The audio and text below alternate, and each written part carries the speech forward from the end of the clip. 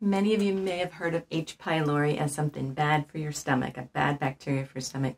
But did you know it can affect your risk for Alzheimer's or Parkinson's? It can cause hives. It can cause throat problems. It can cause psoriasis and rosacea. So there's a lot of links with H. pylori that we don't think about. So today we're going to talk about the hidden facts of H. pylori and the hidden symptoms and go into how you can treat your H. pylori.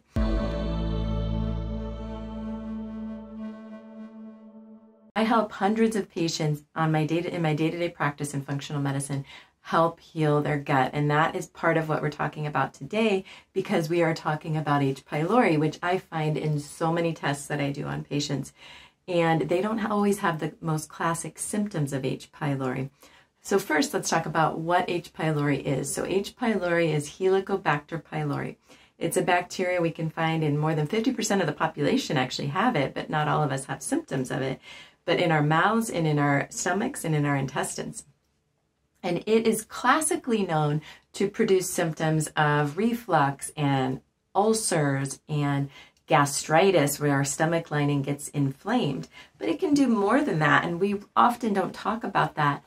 As physicians, we're not talking about that. We're thinking about it in the more classical sense of, do you have an ulcer or do you have gastritis? Okay, you probably don't have H. pylori. Well, that's not necessarily true. If you dig deeper into some of the research, it can cause some other symptoms. So the classic symptoms, like I said, can be abdominal pain, reflux, so kind of that acid heartburn feeling, sometimes a throat heartburn feeling.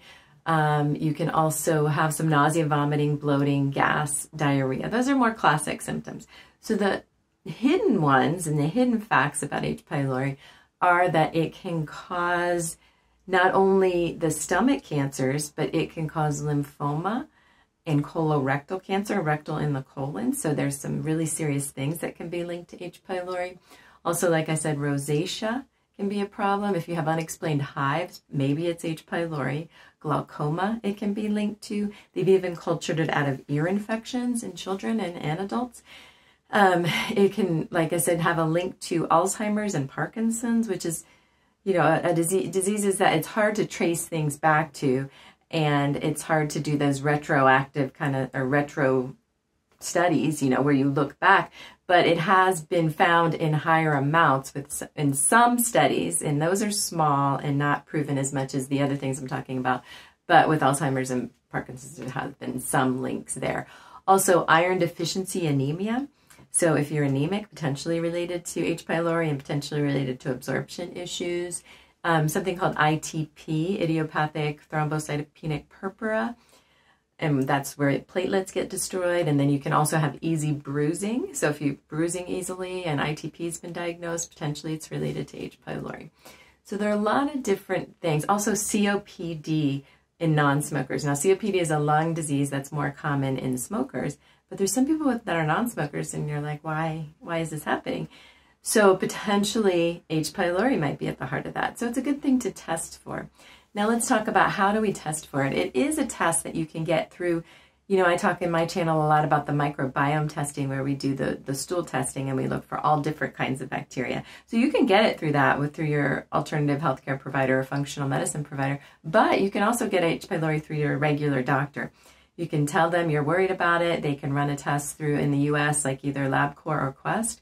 And the most accurate way to do it is through a stool sample. So you will have to collect your poop to do it. But they also have blood testing. But if your doctor tries to do that, they probably know that's not the most accurate way to do it.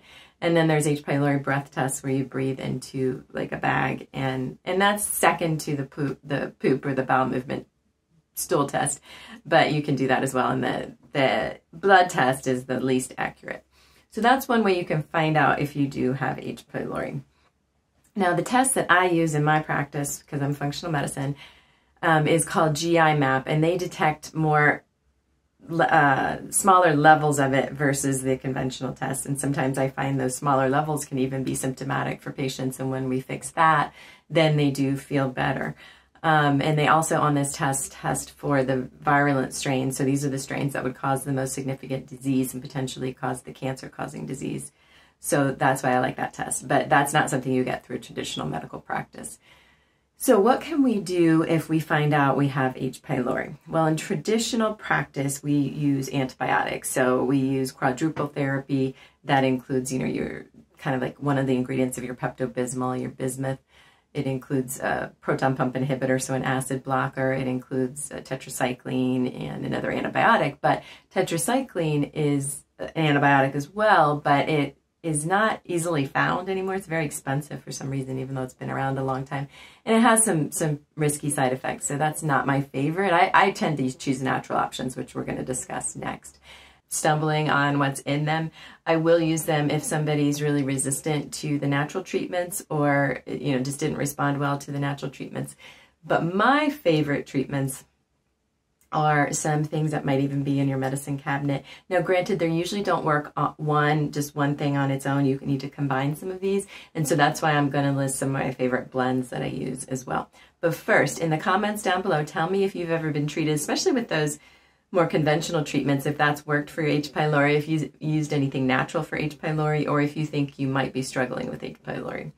So some things that can help are probiotics. Definitely, if you're going to take those other antibiotics we discussed, you want to use a probiotic either during, you don't take it at the exact same time as the antibiotic, you separate it by a couple hours, but either during or after to help eradicate or kill off that H. pylori even more so than just without the probiotics. And the studies have proven and backed that up. Green tea, something that's just essential in my life. I drink it all day long. That is beneficial for killing H. pylori, but again, it probably would be used in a combination with some of these other things I'm going to mention. Raw or Manuka honey can actually be beneficial for a lot of different bacteria. I have a whole video on that, and that can help kill off H. pylori as well. Olive oil can kill off H. pylori. I wouldn't like just down olive oil, but there are some supplemental forms of olive oil. But my favorites are deglycerinized licorice. So that's a certain type of licorice where they modify it so that it doesn't cause high blood pressure, which straight up licorice can. Mastic gum. I also like zinc carnosine. So some of the blends that I use have some of these things in them, and I will link these in affiliate links down below. So one of them is called Pylori X, that does have that mastic gum and the licorice. It also has marshmallow and slippery elm in it, which I've talked about the benefits of repairing your gut lining for that, but they also soothe the inflammation that H. pylori can cause and the inflammatory symptoms. This one, the Pylori Plex, has regular licorice in there. So if you have high blood pressure, I would recommend not choosing that type and moving on to maybe a different blend with DGL in it. So one other one I like by Thorne is called Peptiguard. And Peptiguard has the DGL in there. It has bismuth, which is in Pepto-Bismol in there, and that is beneficial for treating H. pylori. And it has berberine, one of my favorite herbal kind of antibiotics that I use. It's really, really good for a lot of different things. So those are a couple of my favorite blends, along with adding zinc carnosine to those. So I'll put ideas for that down below. So tell me in the comments if you've struggled with H. pylori, maybe what has helped you, because we all learn from each other. I also have a live webinar coming up about the top 5 signs of a healthy gut. So how do we know what a healthy gut looks like? That's what we're going to talk about, and how we get there. And then if you want to book a call to work with myself and my team, you'll book a call to talk with my team, but I am running the course. It's called Trust Your Gut. And it's a 5-phase course. It covers you could do it in about 6 or 8 weeks, but you can also do it at your own pace. It's all online, and it helps you heal your gut through all the phases. You can't just heal your gut using one of these steps. You have to use, and sometimes you can't just heal it using these supplements. You have to do multiple steps, including some dietary change, and we walk you through that. We individualize it for you. We have a whole support system, and it's a lifetime membership. So whenever I update the course, you're always going to get those updates, and you always participate in coaching, or you don't have to, but the benefit is you can participate in coaching calls once a week with myself and my health coach, Jess, and we walk you through, ways to heal your gut, what might be working for you, and what might not be working for you. We, in conjunction with your doctor, of course, help guide that decision-making process and coach you through all the steps that can heal your gut. So you have the whole course, but you also have the coaching calls, and you have the lifetime membership, and we have a mighty network where we ask questions to each other. We have live chats. We have all kinds of recipes and lifestyle change and exercise stuff in there that is all about gut health too. So join us on an exploratory call in the link down below. Join me for my webinar, and please help this mission keep going to reclaim your gut health by sharing this with others, subscribing, liking, and helping to keep the channel going. And I'm Dr. Shelley Meyer. I'll see you next week.